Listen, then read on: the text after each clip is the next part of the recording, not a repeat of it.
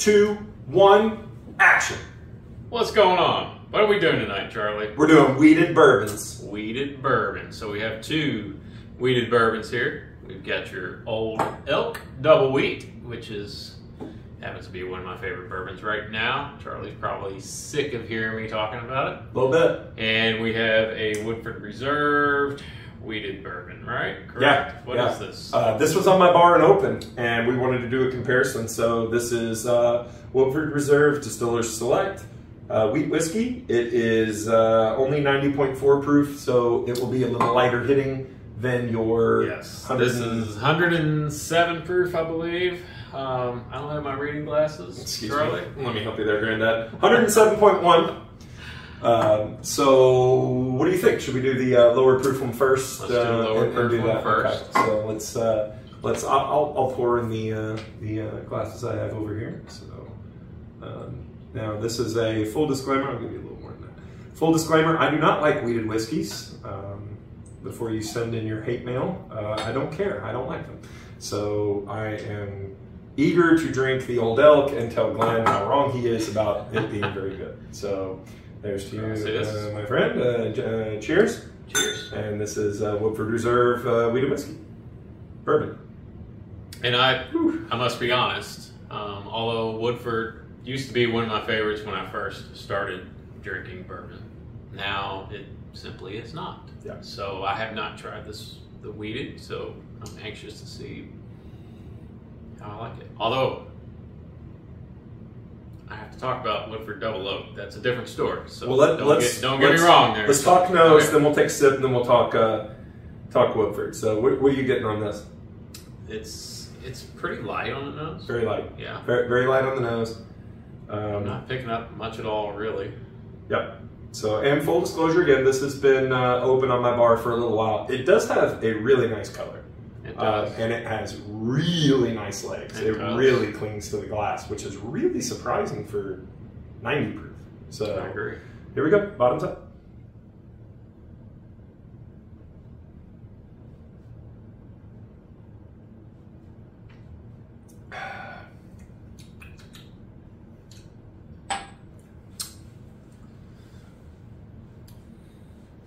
It's not repulsive. It's not. There's just not much to it. No, there's not much to it. It is like wheat light, I guess you would say. But, and again, this is full disclosure. I typically go for a higher proof bourbon. 90 proof is not in my wheelhouse. Honestly, 100 proof is typically not in my wheelhouse. I'm, kind of a barrel proof bourbon, and I want it, punch me in the mouth with some flavor there and some burn. So it's very light, no really, to me, endearing quality, negative or positive. It's a nice little sipper, I guess. I wouldn't be afraid to make a cocktail out of it. I wouldn't throw it at you if you put it in front of me, but I wouldn't come over to your beautiful bar and say, "Hey, Charlie, break out the Woodford wheated." Yeah. Yeah. And you can taste the wheat. Yeah. It's got that. I don't even know what that taste is that most wheated bourbon has. I can't describe it. Gross. We'll edit that out. But yeah, it's there. It's there. But there's not much else. There's not much else. And once again, it's 90 proof. Yeah. So, and through the magic of editing, we'll make these disappear. Watch us slide it slightly outside of frame. That's probably still in frame. But yeah, fine. Why don't we pour some Old Elk?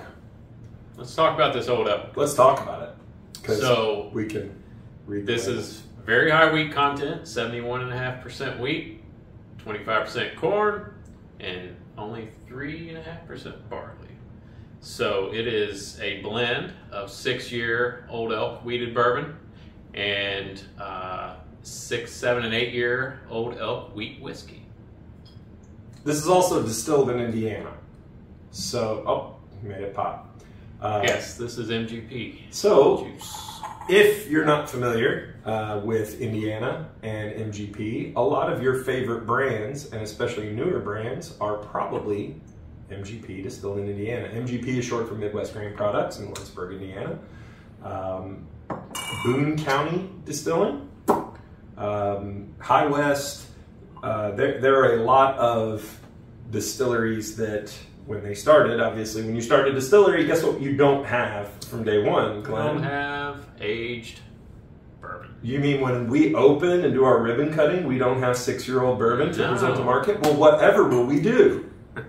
You go to MGP and pick out some really awesome bottles and barrels and throw it in a bottle that you picked and throw your label on it. So that's what we're drinking now.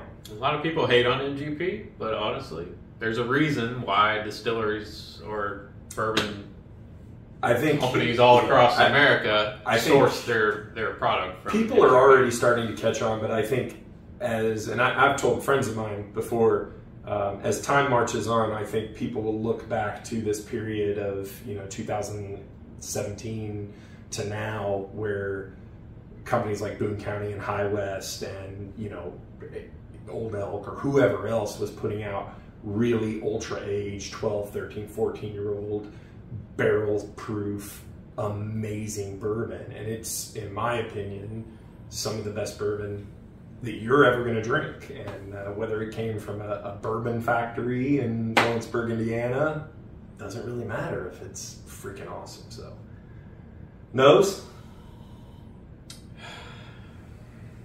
Well, Charlie, you've gone smell deaf, Glenn. I don't have a great smeller to begin with, but my sinuses are acting up on me a little bit today, so I'm not picking up what I normally do on this one. What do you normally pick up, and I'll look for it? I'm going to go, don't laugh, I'm going to go with the... Here it comes. The old leather. Old leather. No, it usually, and I don't... It's more of a tannic smell. Yeah. So this is much more musty than I thought it would be for a wheater. And again, really great color. I mean, it's really beautiful. Nice, and it also clings to the glass. So I don't know if you can see these. These are Glenn's fancy glasses that he brought. They're very thanks very to my nice. lovely wife. They're plastic, but don't tell anyone. They're not plastic. But okay, bottom up. I think they are.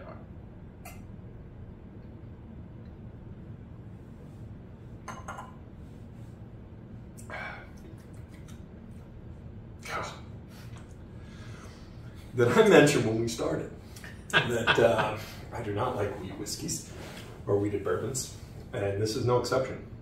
You don't like it? No, I don't. I think I don't like, there's just something in my palate, and there are two things that I don't like, and Glenn knows both of these things. Number one is wheated bourbon, and number two is... corn. No, Knob Creek, but that's funny. I wasn't even going to go. Yeah, Knob Creek. There is not a, and this nothing. I wasn't going to defile Knob Creek's name by even bringing that up. But. Knob Creek and my palate don't get along. Don't send your hate. If you're going to send your hate mail, send it to Glenn's address, and we'll post it at the bottom of the screen later. Send everything there. But there's not been a Knob Creek that I like, and it's just there's something about my palate that when I taste it, it doesn't agree with me. And wheated bourbons are no exception. And that's a great thing about bourbon, because everyone's palate's different. And whereas he does not like Knob Creek, I happen to love Knob Creek and just about everything that they put out. I happen to love this Old Elk. To me, I get a lot of caramel. There is a, once again, there's a tannic taste to it that it's one of those things that you don't like it, but you do. Does that make sense?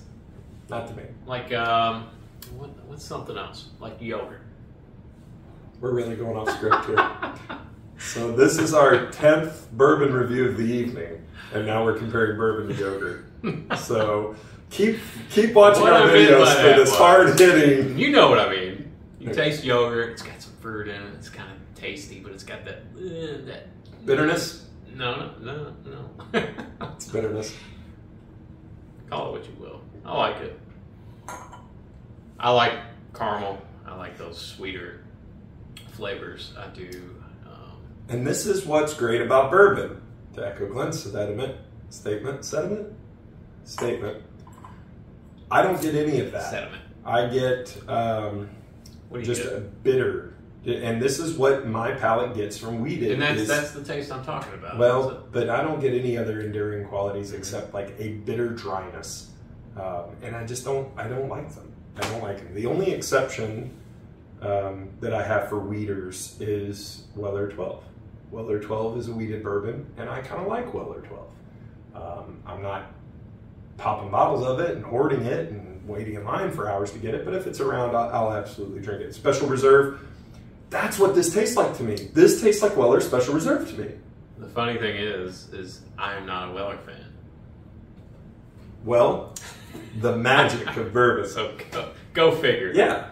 So this tastes like Weller Special Reserve to me. It has that same kind of bitter finish, but I mean, it's fine. Again, I'm not gonna spit it out or have a conniption fit like I was drinking Mount Creek, but it, you know, we did bourbons. So, all right. So we're in disagreement. We have one vote. Yeah. For one bottle. Ooh. I'd vote for the Old Elk because there is character and flavor there. There it is, and maybe that's it. Maybe that's why I like it. There is. It's an interesting bourbon. It's not boring. It's not. Whether you have a bad reaction to it or a good reaction to it, you're going to have a reaction to it. And if you like wheated bourbons, then I can wholeheartedly say that that's a wheated bourbon, and you will probably like that. So what's MSRP on that bottle, Glenn? Why are you talking right around $100, unless you can find it at Meijer on sale